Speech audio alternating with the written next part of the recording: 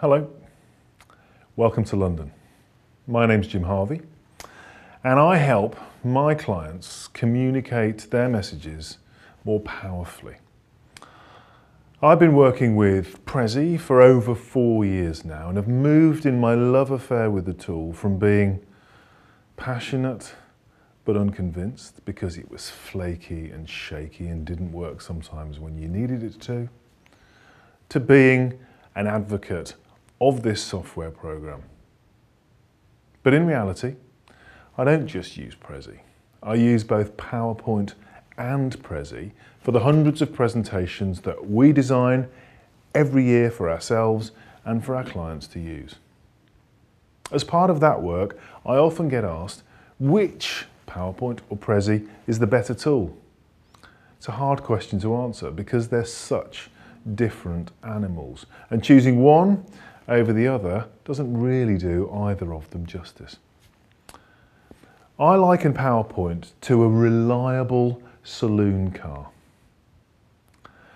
Their designs are never groundbreaking, they're practical, and the saloon car and PowerPoint are both reliable and pretty foolproof these days. You'd use it if your life depended upon it. If PowerPoint is the reliable saloon car, then Prezi is that sexy red sports car. The kind of car that makes the journey wherever you're going an experience because you've got the wind in your hair and the sun on your face. It's not just a way to get from A to B. Prezi isn't designed simply to provide information, but to help you make presentations more visually exciting and engaging.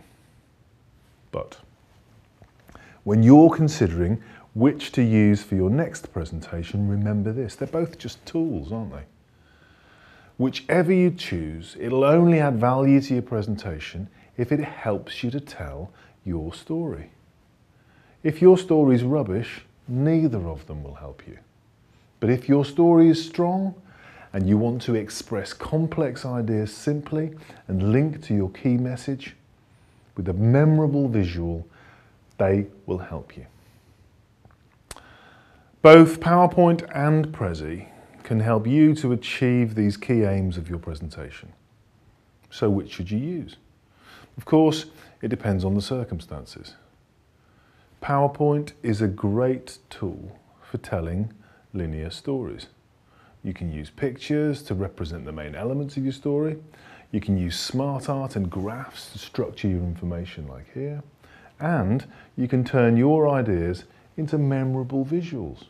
PowerPoint has been designed specifically to meet all of the needs of the average business presenter. I really like it. And the fact that many people dislike it has much more to do with its overuse and the misuse of the tool by rubbish presenters than any faults actually in the tool itself. That's PowerPoint. So what is Prezi? And what difference can Prezi make to your presentations? Prezi is a whole new take on the concept of visual aids.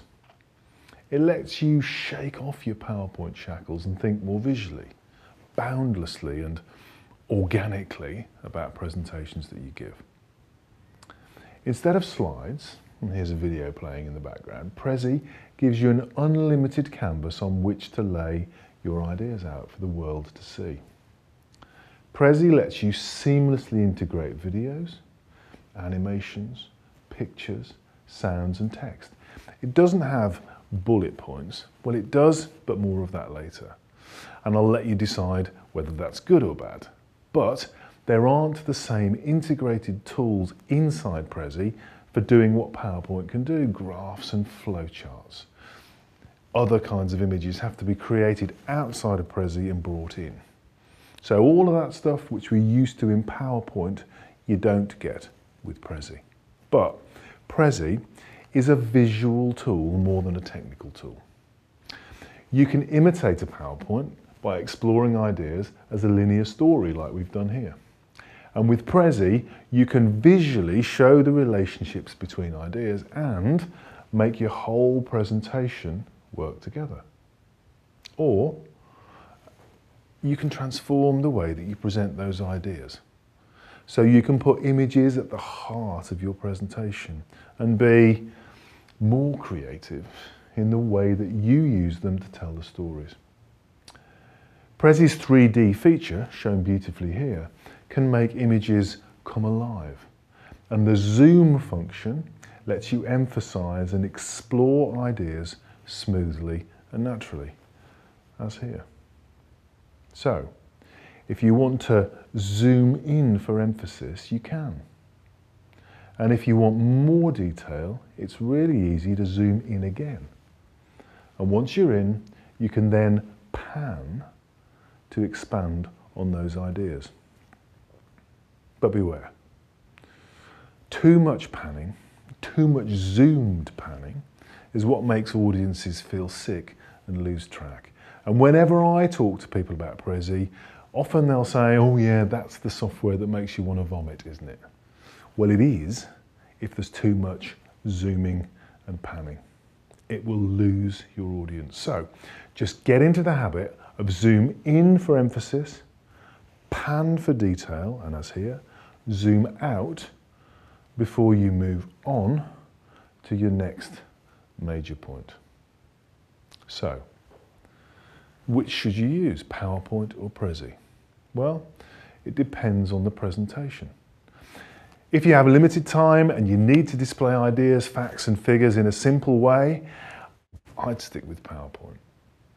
But if you want something more, if you've got a pitch to do or a big presentation to make, an interactive experience or a bit of wow factor, it's worth giving Prezi a try. Here's my advice to you. It's the advice that we follow in our business. Why not develop skills in both PowerPoint and Prezi? Then you can assess the purpose, the audience and the context of each presentation and choose the tool which will do the job best. Why not have a saloon car for weekdays and a sexy red sports car for high days, weekends and holidays? So, here's how I and my great team can help you stand out from the crowd when you want to make a fantastic impression.